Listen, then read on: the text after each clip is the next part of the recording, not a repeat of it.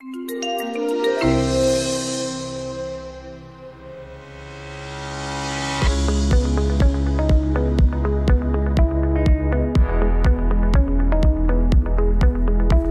focusing on effective policy, leveraging the telecom ecosystem, and encouraging innovation from tech behemoths like Huawei, China has been chipping away at big city problems.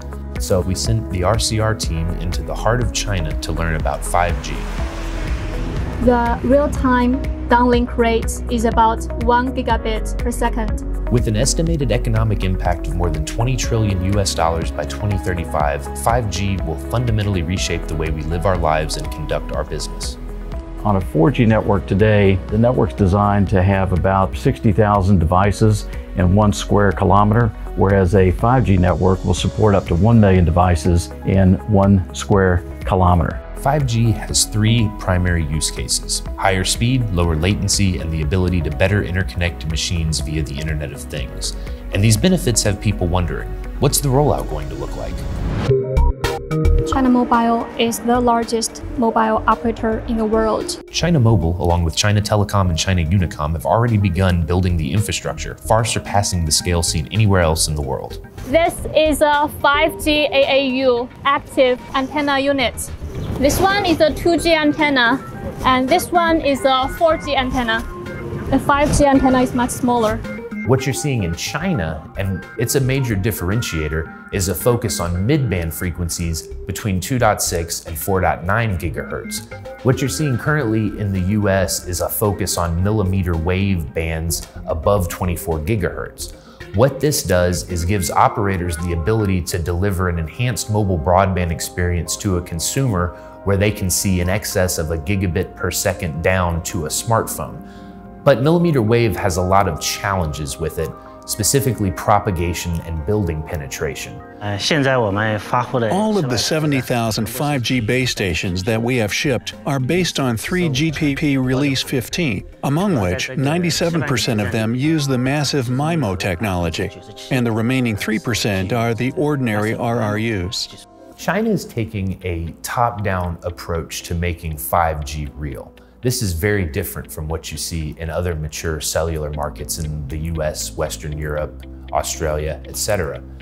Beyond just this consumer use case, which is obviously important and a great way for operators to drive incremental revenue gains, you're seeing a very careful focus of 5G as the medium for digital transformation across high-value industrial and enterprise sectors. According to the Chinese Academy of Information and Communications Technology, the country will invest between 134 and 223 billion US dollars in 5G between 2020 and 2025. This will generate an economic value projected to be as high as 3.7 trillion, with operators realizing some $283 billion in attendant revenue. There's no doubt about it, 5G is here today and it's well ahead of schedule. From both the standardization side through the 3GPP as well as the availability of network infrastructure and consumer devices, we've seen 5G come to market very rapidly.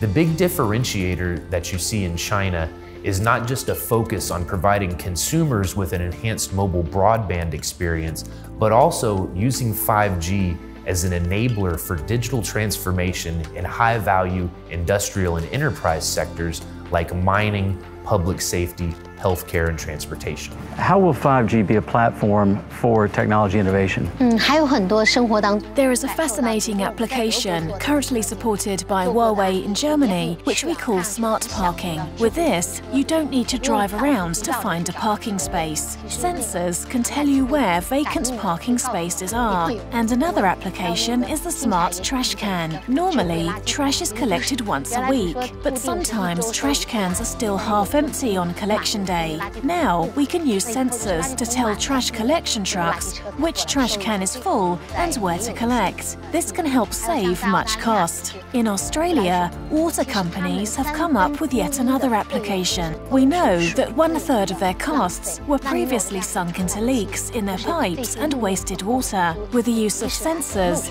these companies can now quickly identify the locations of water leakage and fix them immediately. I think the most fundamental requirement of a smart city is to offer convenience to citizens.